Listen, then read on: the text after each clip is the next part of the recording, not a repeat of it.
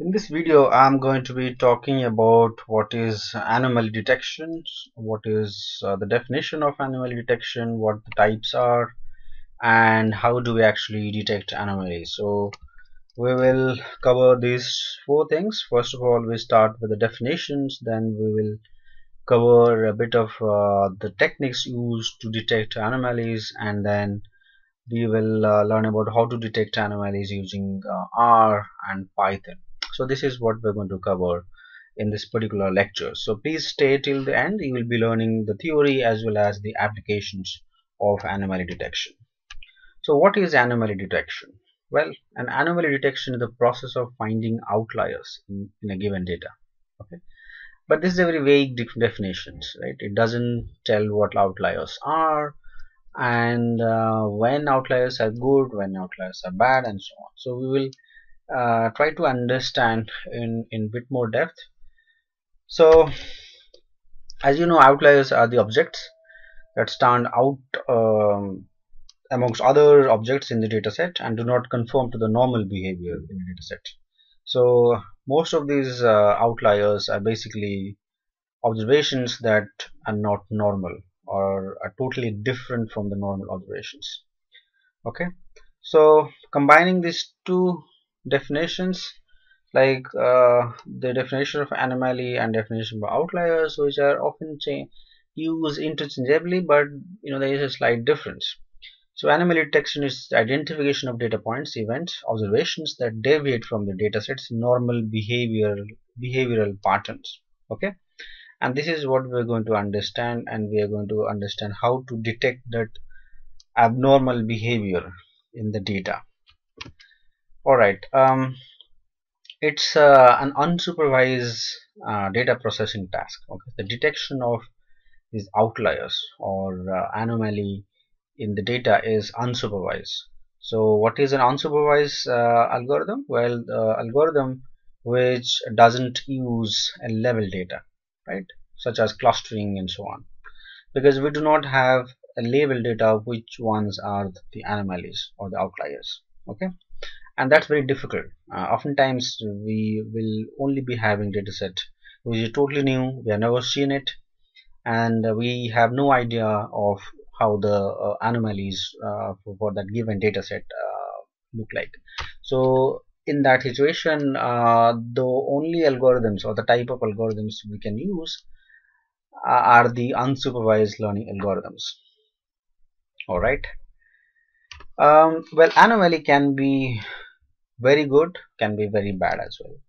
So it's exactly, so it all depends on the problem that we are dealing with, the purpose we are trying to achieve through anomaly detection. Sometimes it could give us excellent information which will be very useful, and sometimes the anomaly will simply be garbage, will simply be dumping, and we wouldn't be using the detected value. Sometimes they are extremely important observations, and I will talk about when they are important and when they're not so important. Alright, so here is an example of an anomaly and in a time series data. So you have time series data, so it fluctuates over times, right? And you see that there are instances where there are extremely high observations. So this is a simple example of how an outlier looks like, but it's not that easy always, right? We'll have multivariate situations as well. So here you just have one variable, single variable case. So this is a single variable time series case, but there are instances where we'll have multi variables or multiple variables cases. Okay, in those scenarios it's more difficult to detect outliers. Okay, and the way you detect outliers is not just by visualization, the way we have done here. There are other ways also. Okay, and there are algorithms for that as well. We'll discuss about a couple, but you can always research about other algorithms. Like there are over 10-15 algorithms that are available. Some of them are open source also. You can simply call them from open source library and detect the outliers. All right, so there are different categories of anomalies. Okay, there are few important ones we'll be discussing here. Outliers. I already said that outliers are often interchangeably used with anomalies, but there is some sort of a difference. Okay, at least in theory. Okay, in practice, though, we kind of term them as similar. Well, similar definition with similar definitions, but they have some difference. So outliers are the short anomalous patterns that appear in a non-systematic way in the collected data. So first of all, the important thing is short. Okay, it appears for a short time and it goes away. Okay, especially in time series data. Okay, so that could be a case of outlier.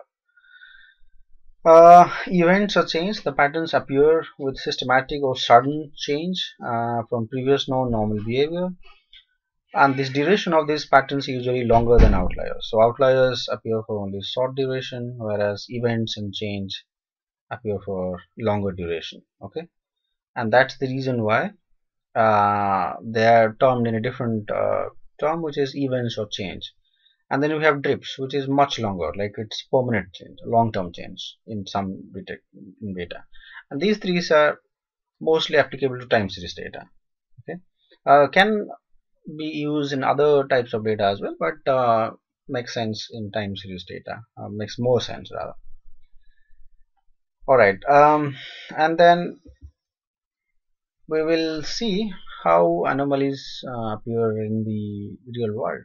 So here's an example. Okay, so you have a credit card and it got stolen. Okay, and then it can be misused, right, by the person who was stolen your card. Now the companies, there are many companies such as even your credit card companies, or some um, payment portals such as PayPal keep track of the uses or the pattern that appears in the uses of the card, right? So they have the historical data, historical transaction data, such as transaction amount, location of the transactions, and so on. They can use this data to see if there is an anomalous behavior in that pattern, and then will inform you through email or through your phone, and then you can simply go and you know block your card and so on. Okay, or even the transaction can be blocked. I mean, your card company can block the transaction if it finds some extreme transaction amount, such as a big amount which you have never done in past, or a location that is totally different or suspicious in nature. So those cases are when your card company will simply block the transactions. So at least you won't be losing the money. Okay, and that's important because transaction can happen, right, like within few hours of the card being stolen, and it's difficult for you to inform the card company, and it takes time, right? There is operational challenges. That's when these algorithms, automatic algorithm, find this anomalous behavior in the data and takes action or take decision on behalf of you or the car company. Okay, so here is an example, right? So you have, like, you, let's say you always use $100, somewhere between $100, and all of a sudden you see a transaction of $1,000, right? That's anomaly. Okay, so in short, if you want to understand, that's anomaly. So there are different types of anomalies. One is the global anomalies. So these are very common type of anomalies or data, and the definition is that these anomalies deviate largely from the rest of the data points. Okay, here is an example. So all the other data points are totally different from this one. Okay, and the way it is different is through visualization, but there could be other way also, right? It's not just the distance. I mean, we are simply looking at the distance, and this data point is quite far away from other data points, but it need not be distance always, right? There are other ways in which a data point can be different from other data points. Okay, sometimes not just by linearly, but non-linearly. Sometimes not just by a single variable, but multiple variables also. Okay, we'll see a couple of these examples. There is something called contextual anomalies. Okay, so we just saw what global anomalies are. So there are also something called a contextual anomalies. So here is an example. Okay, so this is a statement from the Washington Post where it says Alaska just finished one of its most unusually warm Marches ever recorded.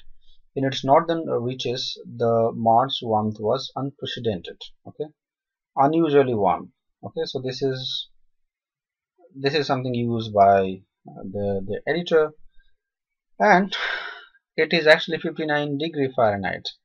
Okay, but that's warm in that northern hemisphere, or in some northern sphere of the, well, the northern hemisphere, or northern part of the earth, but not necessarily warm in other countries. Okay, in few countries in Asia or in Africa, it's not too warm. Okay, so it context based. It all depends on the context in which we are talking about. The same data point can be anomaly in some context, but it is a normal observation in some other context. Okay, so those data points are known as contextual anomalies because they're anomalies for the given context, but not anomalies in some other context.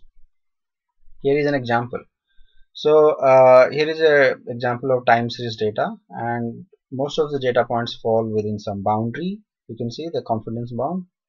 However, um, you see that there are, there's some deviation. So it basically is a seasonal variation. You see some seasonal variation. And all of a sudden, you see that there is no such seasonal variation. That means it actually dies down here. Okay, so it is between the confidence bound, which is fine. So it is not very different from other observations, so to say, but the pattern has changed. Okay, so it is contextual anomaly then, right? So it's not by distance. You remember we talked about the distance between observations.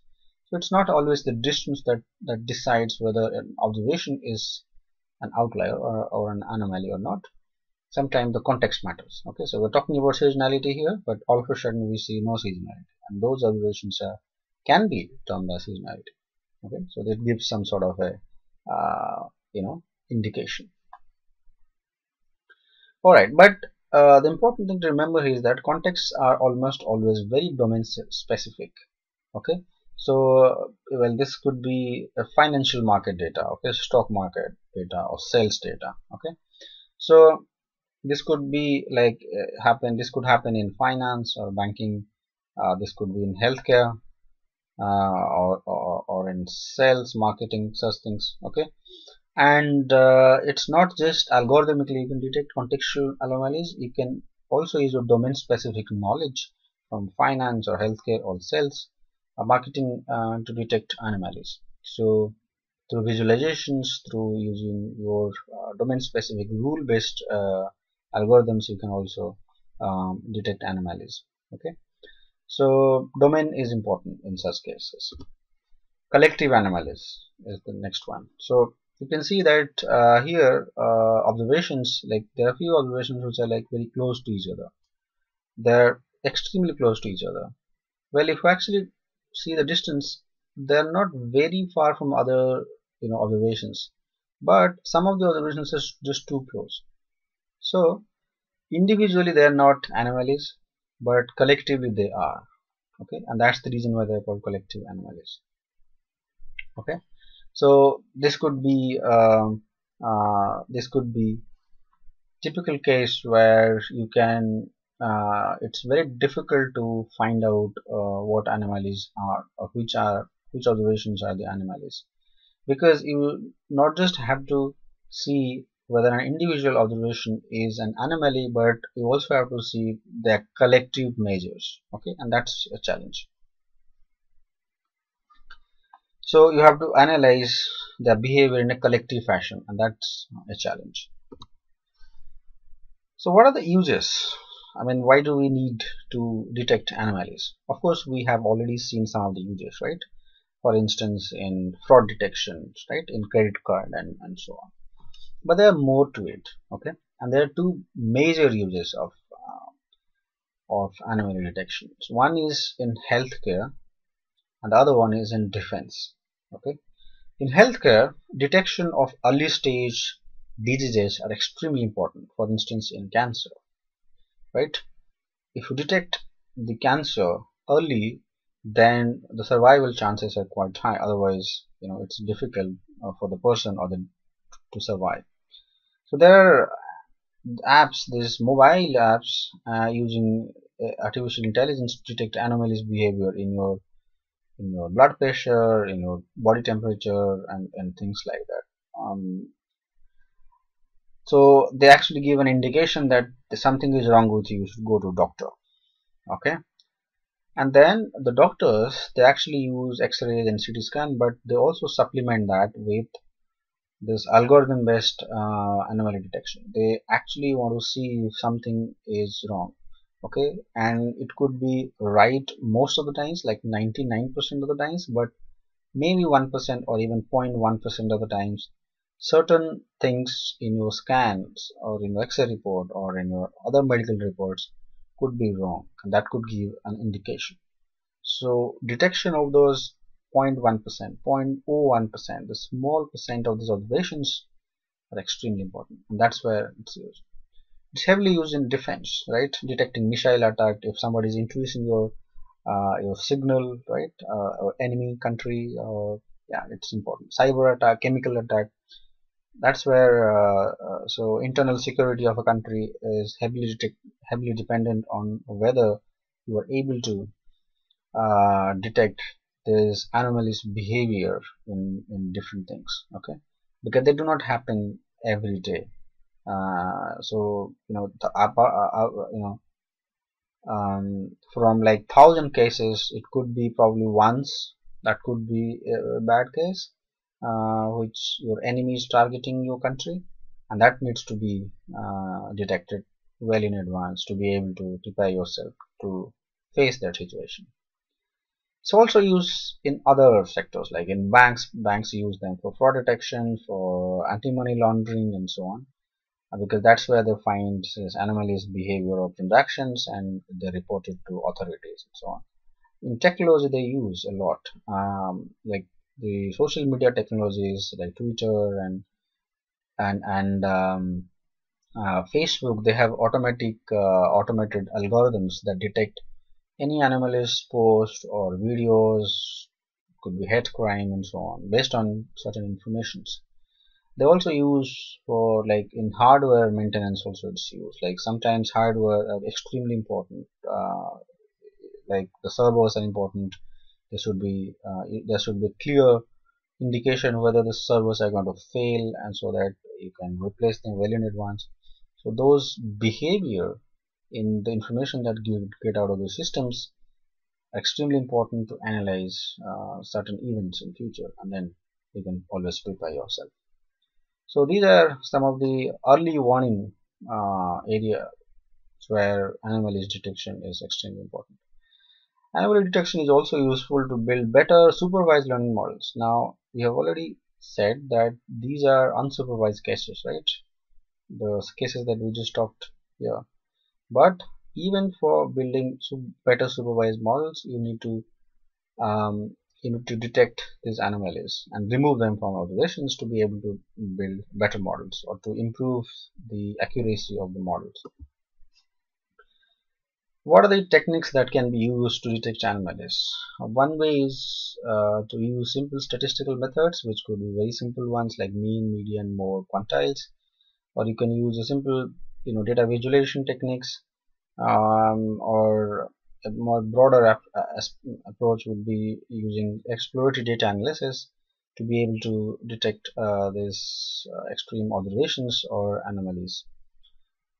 Alright, but they are not always useful. Okay, the cases of multivariate anomaly detections, that means it's not just the one variable that is contributing towards this extreme behavior. There are multiple variables. For example, there are x1, x2, x3. Together they contribute towards the extreme observations, or together they form an anomaly or an outlier. So to identify in such situations, data validations isn't enough. It is useful, but not always enough. So you need to use some multivariate statistics to be able to detect them. So better visualization is important. If you have three-dimensional visualization techniques, that's fine to be able to detect outliers in 3 dimensions. But anything beyond that, like 4 dimension, 5 dimension, or could be 1,000 dimensions, extremely difficult. Therefore, we need to be using the algorithm-based approach. Okay, and what are the approaches? One approach is using machine learning-based techniques. One is density-based anomaly detection. So the idea here is that we use k nearest neighbor algorithm, KNN algorithm. If you are familiar with machine learning, you might have heard this extremely popular algorithm called KNN algorithm. So the assumption here is that the normal data points occur around the dense neighborhood, and the abnormal observations are far away. Here is an example. Okay, the normal observations are very close to each other, and some of the abnormal are very far away.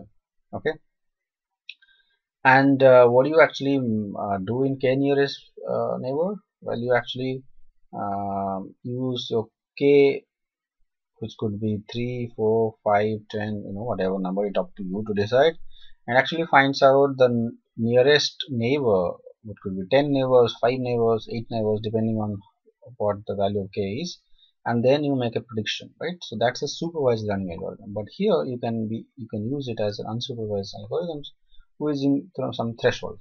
We'll see an example, and we'll discuss more about it when we actually use it in a real world situation.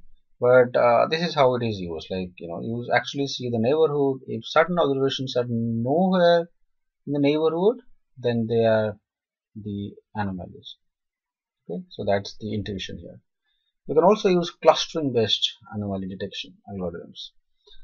These algorithms are, as we know, the unsupervised learning algorithms. Well, KNN was supervised learning. Okay, but we can also use clustering, which is an unsupervised learning algorithms, to detect anomalies. So the assumption here is that the data points that are similar tend to belong to similar groups. Similar tend to belong to similar groups or similar clusters. And how do you determine them? Well, you determine them to the local centroids, or just by calculating the distance. Okay, and you can calculate distance not just by a single variable, by multiple variables also, right? Using Euclidean distance formula or other types of distance formula, such as Manhattan distance formula and so on. It's a extremely popular algorithm. So K means algorithm is used to do this, to detect anomalies using clustering techniques. So okay, let's see how it actually looks like. Okay, so these are observations, and so k means, right? K means, that means how many number of clusters we want. So k determines how many number of clusters. If it is 3, we want 3 clusters in the data set. So that's a prior assumptions. Okay, and that's taken from your domain knowledge, your previous experience, past experience, or your experience through other models and so on. That's something that you choose. Okay, or you can simply even try 3, 4, 5 and see which one actually works better. So you can use multiple k values and see which one actually is the best predictor, and then choose the one that actually predicts the best. Alright, so here you can see there are 3 clusters, and there are observations outside these clusters. Okay, and these observations are basically then anomalies. So you give the algorithm a set of a bunch of data points. The algorithm will simply find clusters, and any data point that doesn't fall within a cluster is an anomaly. Okay, that basically is the idea. And you train the algorithm with all kinds of data and see whether it actually works or not, and then you implement in production. Sometimes it will go wrong, and then you evaluate how many times it actually goes wrong. And then evaluation is actually extremely important in building machine learning algorithms. So it takes a bit of a time before you actually master this evaluation techniques, so that you can simply implement good algorithms in production. To conclude, we discussed what anomalies are, and how they are used in real world, some of the algorithms that can be used to automatically detect anomalies, and we also saw how they can be used to make better models. So anomalies are extremely important to be detected before building a really good supervised learning algorithm model. They need to be removed from the data before we can use the data to build supervised learning algorithms, to be really to alert ourselves, right? Whether it's a disease, whether it's any uneven or unwanted event that needs to be detected well in advance to prepare ourselves to face situations like this. Early warning, as I have said, in banks, important, whether it's fraud, cybersecurity, anti-money laundering, and so on. So these are areas where extremely important. We'll take an example and we'll use R and Python to build models. We implement algorithms to detect